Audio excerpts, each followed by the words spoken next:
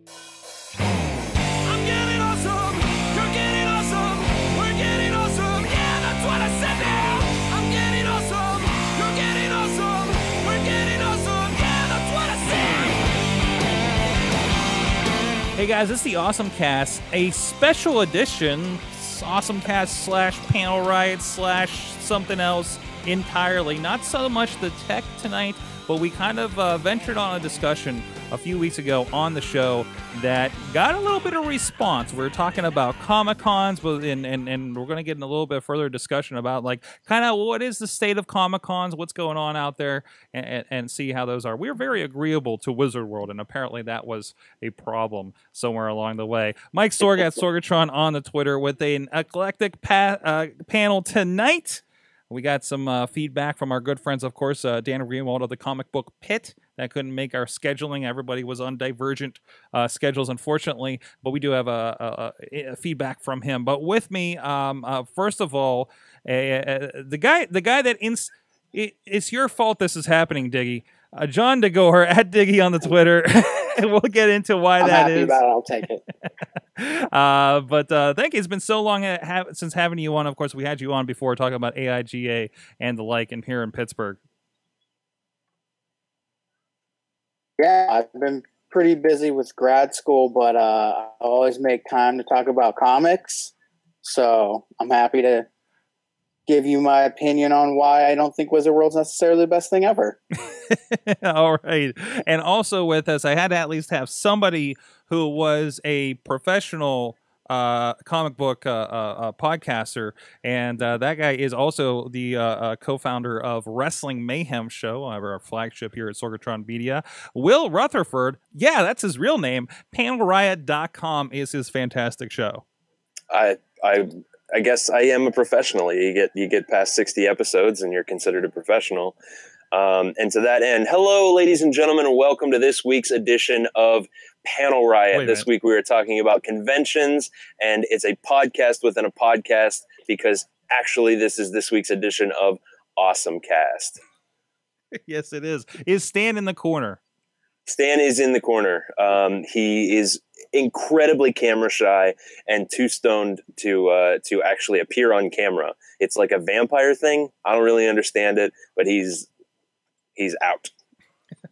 It happens. It happens to all of us. You should see me about the third hour into the wrestling podcast. But anyways, so we're having, like I said, we're having a discussion. Our boy Chilla was, as he does, he went to Philadelphia for Wizard World in particular, and he's been around to a few of them. I think he's been to New York Comic Con. He's been to C2E2, so it's not like he's like just does Wizard World or anything like that. He's been around to a few of the cons, and of course the ones here in Pittsburgh as well. And if you want to see a little bit of what exactly he has going on, you can go over to chillatech.net is his blog. It's kind of newer blog, and he's got some images and some write-ups about taking pictures at he's a bit of a photog as well, so you can check out some of his stuff and that initial conversation back on AwesomeCast 302, and I think we just did 304 this week, and who knows when you're going to listen to this, because we don't know when we're releasing it just yet, but you can go back and find that over at, like I said, chillatech.net. But we were discussing it, and I know I'm a big fan that Wizard World has come to Pittsburgh, because I thought the con scene, after going to things like New York Comic Con and Baltimore Comic Con, I thought it was kind of sad in comparison. And I thought that was a general good thing, and I was glad to see it. Diggy, you had a different opinion, and I want to go right into that and what, I know there's like a bit of an air against Wizard World. I think I've heard the term of the McDonald's of Comic-Cons or something along the lines. Can you explain kind of your take that you were hitting us up with after you listened to the show? Yeah, I went to Wizard World back probably like 10 years ago and in the early aughts in Philadelphia.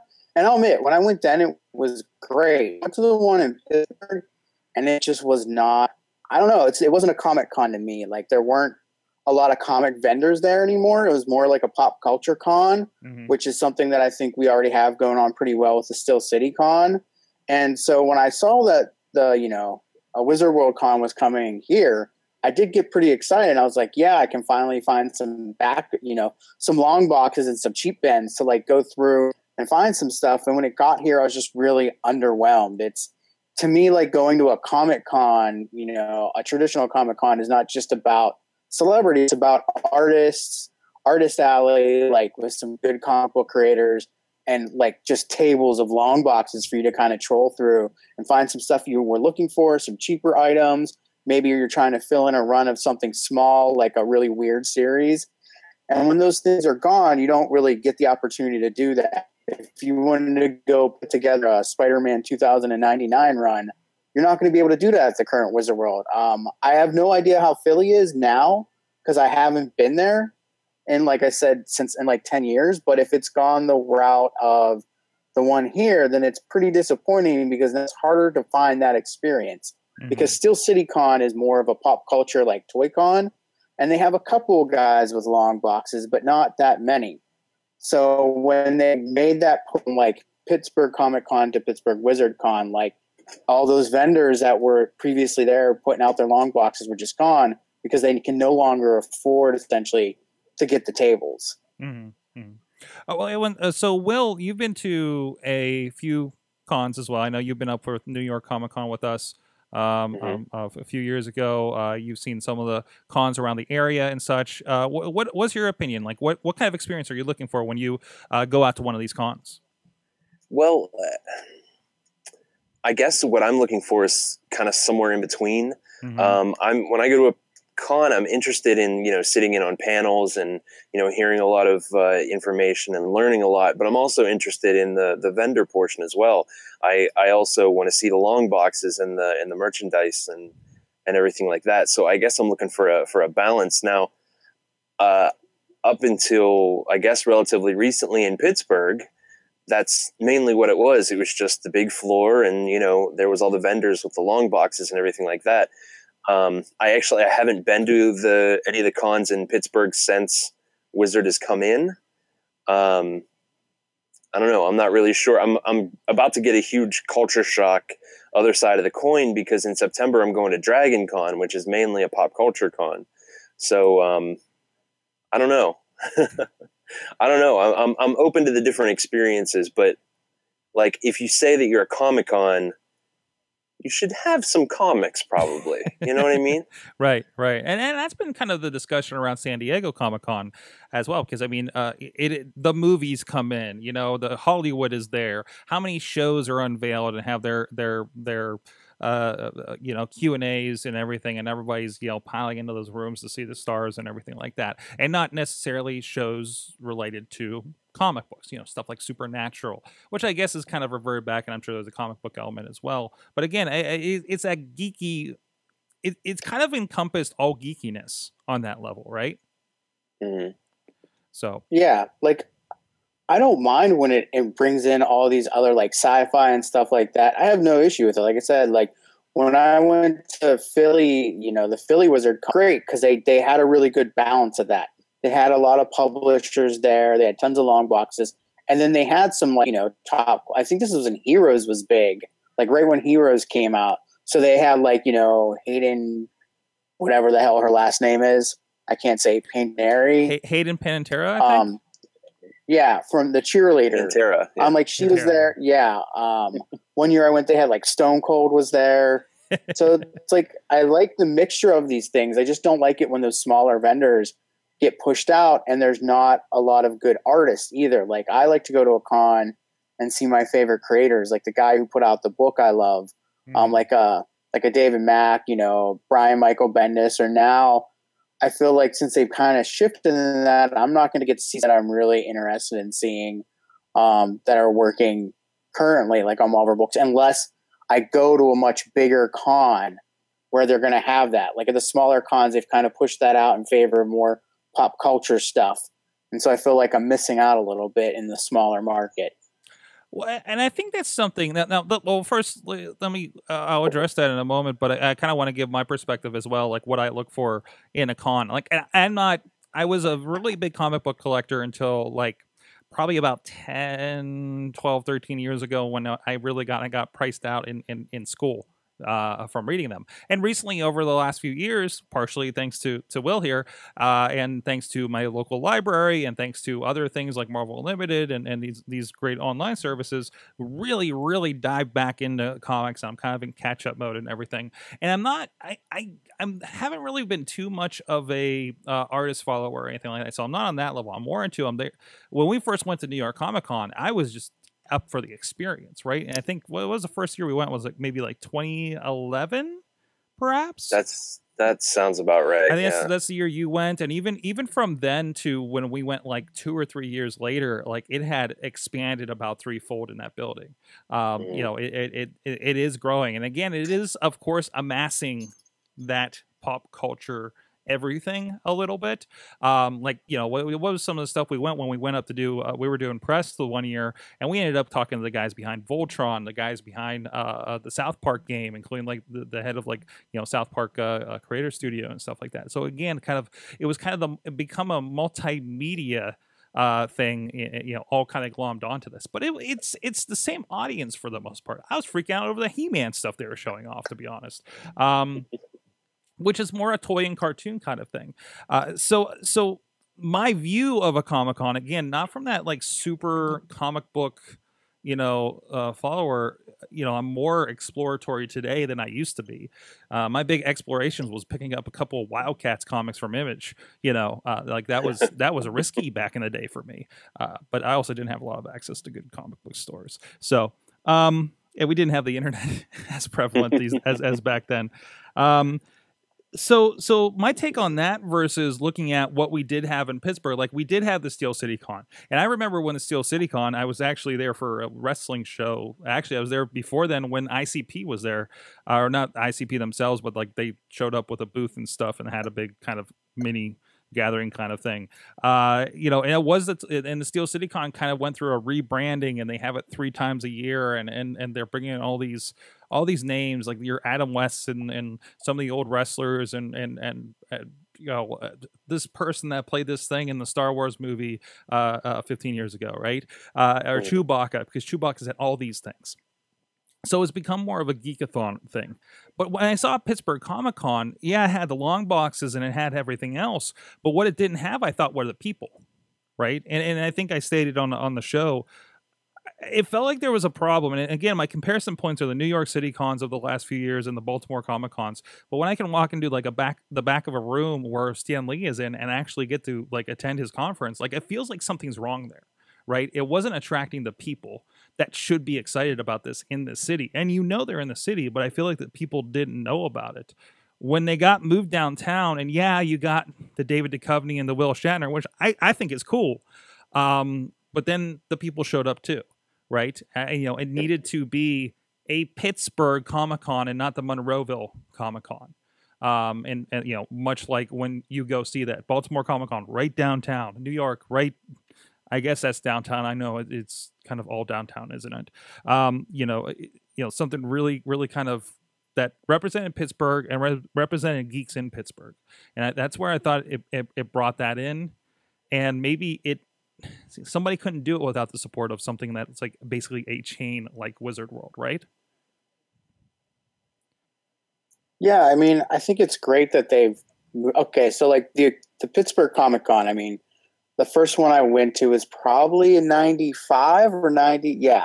So 95 or 94. And I've been going to these cons for ever. And back in the 90s, I mean, there were no issues. I mean, before we even hit this, what we have now, this geek renaissance culture where everybody's becoming more geeky. In the 90s, they had no problems through the early 2000s with attendance at the con. But I think they just started to mismanage it. And I'm not going to go get into that because if you want to, you can read a lot of articles about the people that owned it beforehand, and the crazy family history they have. And it's not really surprising, but it just became, it's not easy to manage, especially in this changing economy. You could also put that in there. I mean, our economy's changed, the internet's grown, things are becoming hard for them. So I think that Wizard stepped in. Like I said, I was really excited, because the Wizard cons I'd been to before were great, but now it's much more pop culture oriented, which I'm not against. I got my, Will Shatner autograph. I paid the cash and got to go see Kirk, but something that can kind of like fill in that gap. And maybe the guy from New Dimension is doing that with some of the cons he's been putting on, which unfortunately I haven't had the chance to get to one of them yet because they're on a weekend where I'm like every year where I'm usually out of town, which is was it the Three Rivers Con just happened not that long ago. Yeah. And I didn't get the chance to see it. And he's had some like mini ones as well. Like I think at like the Pittsburgh Mills New Dimension, and he just like has them when I'm out of town, so I can't go and check it out. But like, yeah, you're right. It's a great way. It's bringing in big names. I'm just a little sad that I don't have the long boxes to kind of troll through because, I think still CityCon has done a great job at kind of feeding some of that pop culture need as well. I mean, I have almost the entire cast of Next Generation signed First Contact poster. Nice. All I'm missing is, Sir Patrick Stewart, and I might get Will Wheaton to sign it, even though he wasn't in the movie. He wasn't in the movie, I know, but like I feel like I need to have Will Wheaton sign it. So I think these things feel like for like an old school fanboy like me, like some of the I guess the parts that I like about it are just sliding away to kind of feed this big, money machine of let's get all of geek culture. Mm-hmm. And I just shed like a tiny little geek tear. Pour one out for all my long boxes because it's just gone. Like it's a part of the culture that is slowly fading away in a lot of areas. And it's a fun part of the culture. Now, I'm excited, like where you said there's still Dragon Card, I heard, is a great con. And Emerald City, I heard, is pretty great. And Heroes Con, I think, just was this weekend in North Carolina. I hear like a lot of those are kind of where at what San Diego used to be when it was still like a Comic Con before it got taken over by like mass media. And I have a buddy who just went to San Diego Con like probably 6 years ago. Like right when it pretty much it had already been taken over by media at that point. And he's a hardcore collector. I mean, he has, holy crap. Like I think he has over 30 long boxes now and I could be selling him short. He has like a whole basement of comics and he's just like, yeah, I didn't buy really anything there because it's just like, you have to wait in line to get everywhere. And you get on the floor, like it's just publishers and people pitching products and there's no long boxes. Right. But that's expected for San Diego at this point. Do you think that it was, sorry, you know what happened. Do you think it was San Diego that started all this? They're since Marvel came in and they started doing these huge, film announcements and it became this place to announce this certain genre of film. Do you think it was San Diego that started all this? I think, maybe the Marvel movies being so successful is kind of what pushed it this way. I think before Marvel was even big, though, they were already doing some pretty big media announcements at Comic-Con. It's probably only gotten worse since then. But I think each time Iron Man came out, because that's when I think my friend went. Like, he went, like, immediately after he got married, which was, I think, in 2007 and 2008. And it was already like that. Like it had already pretty much become a media center thing because they were already pushing like any type of sci-fi movie and stuff like that. So, but I think Marvel's success has definitely fed into it because, let's see, I was like, this is probably like maybe right Avengers came out. I have like a shit ton of comic book t-shirts. Like I'm wearing one now. And, it used to be like I never got beat up or made fun of it for even going to high school in like the 90s, but no one ever paid attention to it. And, I'm walking down the street. I think I was visiting Chicago and some like bro, like, early, probably like junior in college, like looked at me like a guy who was like a jock style dude. Was like, dude. And I had a Wolverine shirt.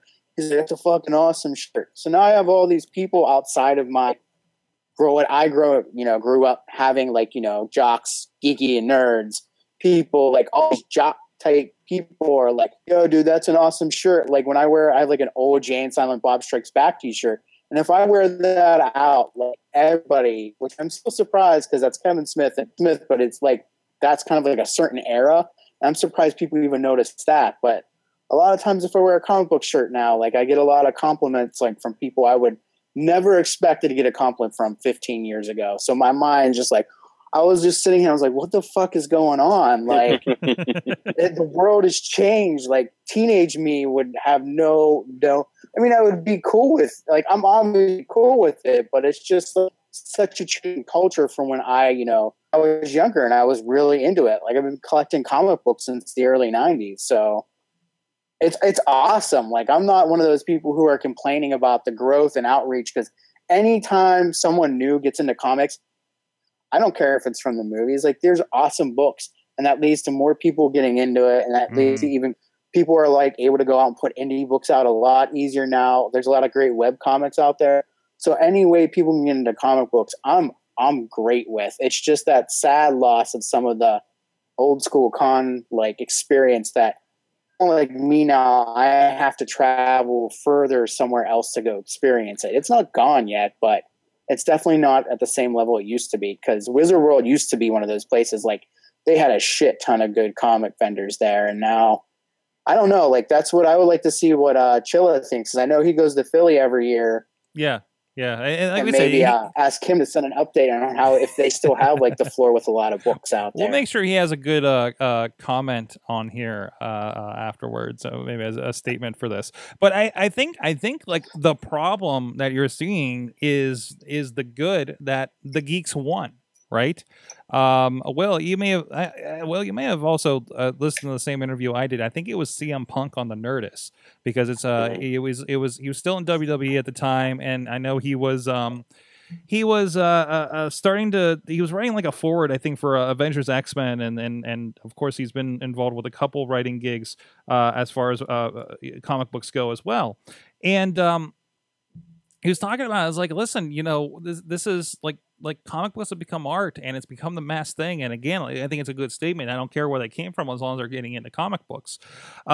We see the same thing when we do watch wrestling, because like Total Divas is like a really horrible reality show, but women are getting into pro wrestling, and it's like, well, if that's a door for them to enter, we're glad to have you. So I think in the long run, like this is a Wizard's going to grow, because if it didn't grow, it's going to go away. You know what I mean? And it's kind of brought, because I started following the feed after Pittsburgh last year. I noticed it is the same looking con, it seems, from place to place. And as I get a message in the chat room at live.circushawnmedia.com from our boy Wheels, he says he's looking at his 94 Ultra Fleer X-Men cards right now to show you where he's at in his geekdom. So, oh, I think we all had a couple of those at least. But anyways, what's that? No? Yep. Oh, no, I still have a set of, I think, 93 and Marvel Universe cards like in the next room. I have so I can, they're the ones that like you put 9 together and they made a big picture. Oh, nice. Nice. And then you glue them to a piece of paper. Nope. But this is kind of a symptom of that. This is a symptom of that. But I think there's a lot of room for others to slide in. Like I think still CityCon like has its place. Like next to Wizard World, that's a different experience. Obviously, they're more toy, aiming directly at that pop culture people we can get to sign autographs to bring people in the door kind of experience, and that's fine. But then you mentioned, of course, there are things like the Pittsburgh Indie Comic Expo. There's another one that's around PIX 2016, which is this past already? Actually, this was back on April 2nd, and Three Rivers Con, as you mentioned. There are those experiences, and we're just talking about Pittsburgh. Like this is going to be different from town to town. And I think in the long run, if you look from city to city, like for the size of what Pittsburgh is, we are very lucky to have a community of comic book people like this, independents and otherwise, that we do have options. Like there's a Three Rivers Comic Con, there's a PIX, and then we also have the big time Wizard World down there at the convention center. We get to actually go to a nice convention center and have this other experience. I'm a big fan of that myself, and kind of that growth of that. I want to get to Dan Greenwald's comments. He sent us a couple over. Of course, he's a Comic Book Pit. Check out the Comic Book Pit on iTunes and wherever else fine podcasts are sold. And definitely check it. A long time. And again, comes from the creator perspective as well as a fan. When I first went to Pittsburgh Comic Con, I went along with him. I was like, hey, let's get some interviews. Introduce me to your culture. And I got to meet a lot of the guys and girls involved in stuff around here and kind of get an air of what that was. And there is a very strong culture around that. So he says he's got, of course, very opinions because he's able to see it from the point of view of a fan, a creator, and a member of the press, most recently being in the front lines working for the convention. It's hard to say if there is one definitive thing that makes a convention good, whether it's a megacon like Wizard World, and I think that's a classification. Like it is a megacon. It is trying to be, at least on a level it can in Pittsburgh, like a New York City, a C2E2, and a San Diego, right? So, I mean, that's their agenda right there. Or it says, or a small regional con like the new Three Rivers Comic Con. In his opinion, it's almost hard not to have a good time at any of these comic book conventions. I mean, these shows are basically extensions of our shared childhood. And I have to admit, I love reliving my younger days through comics and pop culture. I can't really think of one show where I left and thought, well, that was a waste of my time and or money. I guess the common denominator is the person themselves. Whether it's a fanboy looking for back issues, Diggy, that's you, right? And up and coming, sometimes, and up and coming artists trying to pitch their comic, the cosplayer who spent weeks on their costume, the blogger covering the show, or the volunteer working the door. I think it depends both on your attitude and what you specifically are looking to get out of the show. Yeah, I think it's kind of the case because that was one thing I noticed. There was one of the. Was it maybe Comic-Con the movie? No, wait, that's the Mark Hamill one. But there was, what was the main like Comic-Con like documentary that came out a couple years ago? But they were following cosplayers, and then they were following collectors, and they were very much like, and I think it was specifically they were doing San Diego Comic-Con, and they it was called Chronicon. Chronicon. It was Doug Benson. And it was Chronicon episode 420, New Dope. I think that's a different. Are you sure? No, is that different? I think that's different. I think yes, but a little different. There was yes, but also you're thinking of it's Morgan Spurlock did it, and it's right. Comic-Con: A Fan's Hope. I'm pretty sure. Right. You're right. You're absolutely right. Worth watching if you haven't. I know I caught it on Netflix shortly after it came out. I'm sure it's on something, Hulu, something today. Look it up. Definitely watch that if you're curious about it. If you've never been to San Diego Comic-Con. But that is like my mission is, typically I'm covering the event or I have a booth that, I've had at Steel City Comic Con and Pittsburgh Comic Con trying to sell something that's not comic books, right? And trying to tap into that culture kind of sideways from whatever I have to sell, usually around pro wrestling, right? And say, hey guys, there's this over here. And there's a lot of cross section there. That's obviously grown up a lot with something like these megacons. So you have a lot of people doing that. You have Scarehouse there hanging out saying, hey guys, you probably like guys like haunted houses. Let's go check us out in October, right? So and basically like Chilla, I think mostly goes to see the experience, take pictures of the cosplayers, and just hang out around geeks. You know what I mean? Or I know if I have a mission. I do have a mission at every Comic-Con. I've done this since I think the first time we went in New York City. Comic-Con all those years ago, and that's the year where I found now a good friend of the Wrestling Mayhem show, Mike Kingston, with the Headlock comic book, which was a really good connection there.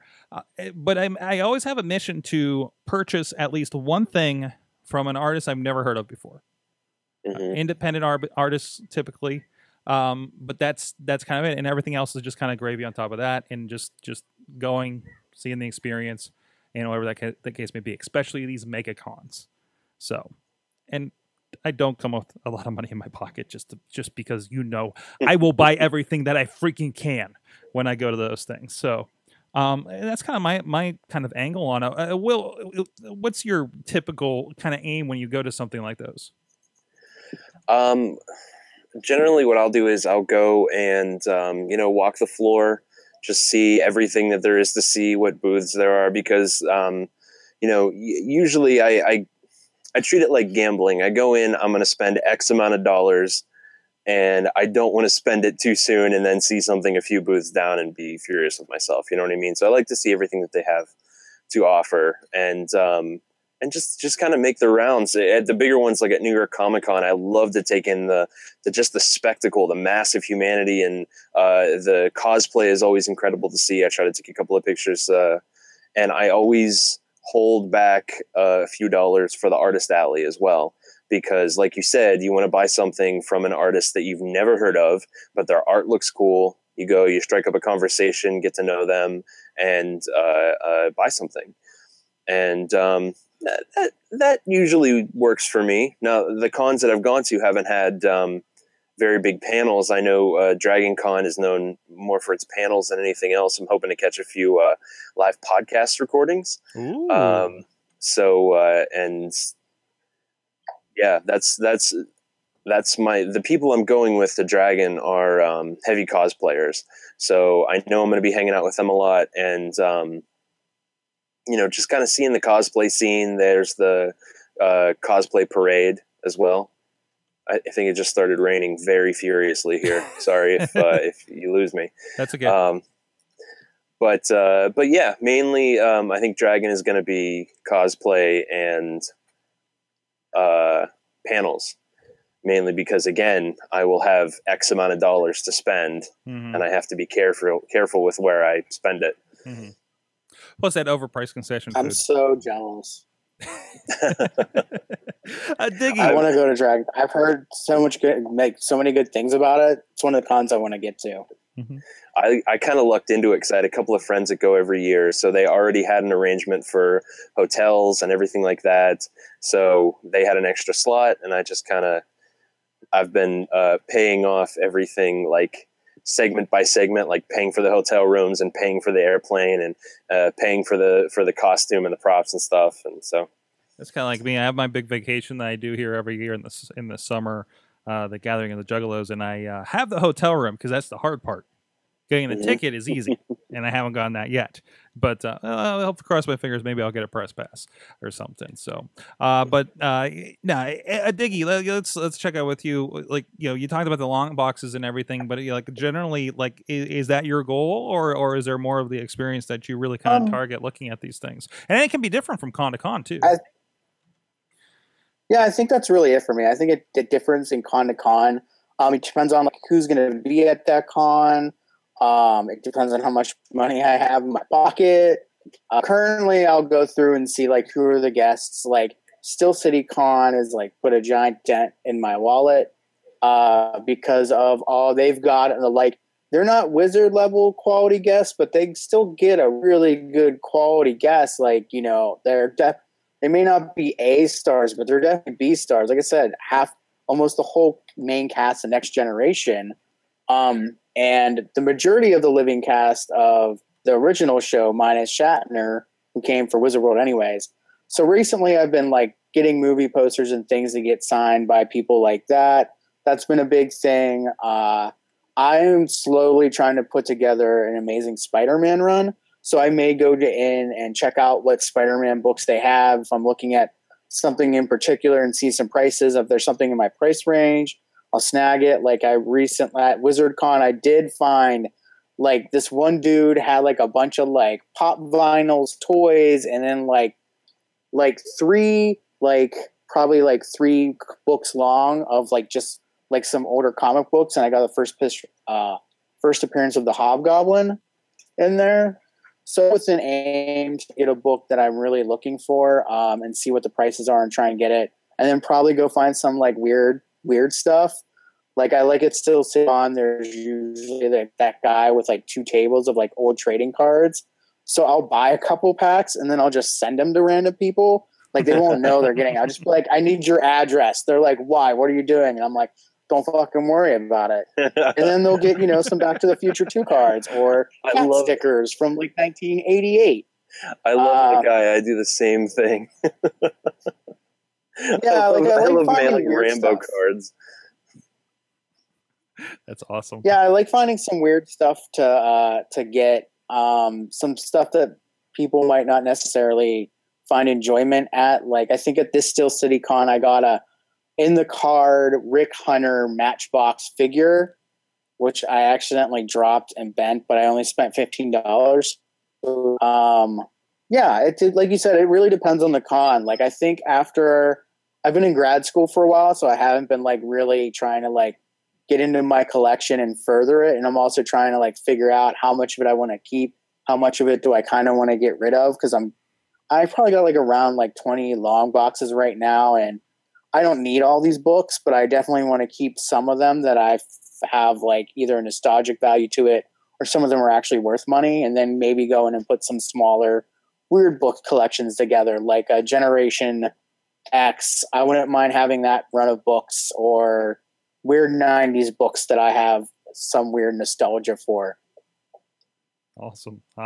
He's kind of, he's the more straight up comic book fan, I think, than maybe us that are looking for the wide experience. So but that's awesome. That's completely awesome. So there's a lot of options, and I'm kind of curious, we kind of put the question out, hey, what do you look for the cons? What's your mission on cons?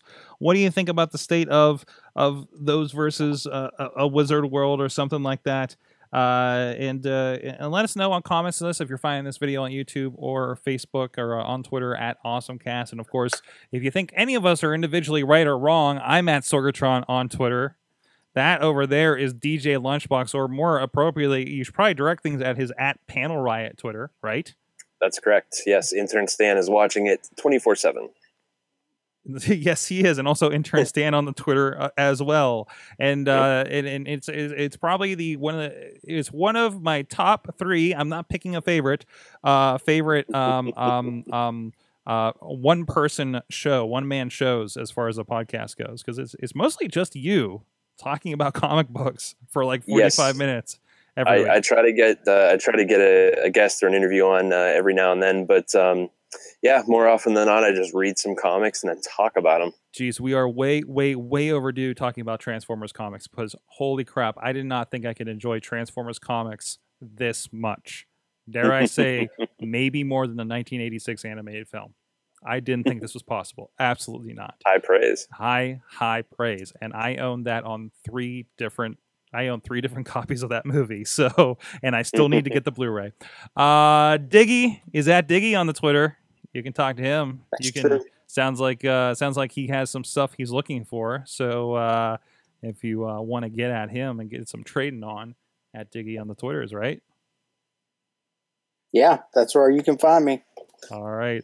Well, thank you so much. Thank you for instigating this kind of side episode here.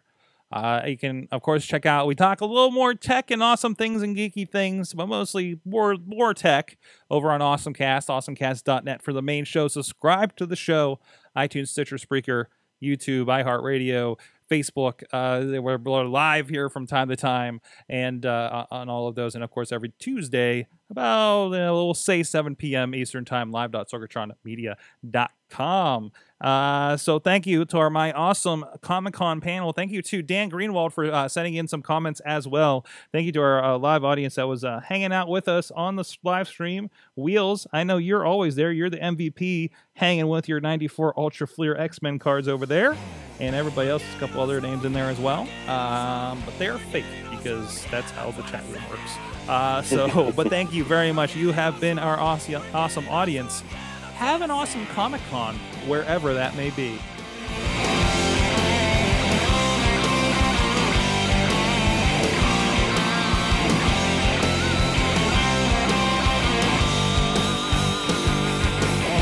This show is a member of the Sorgatron Media Podcast Network. Find out more at sorgatronmedia.com.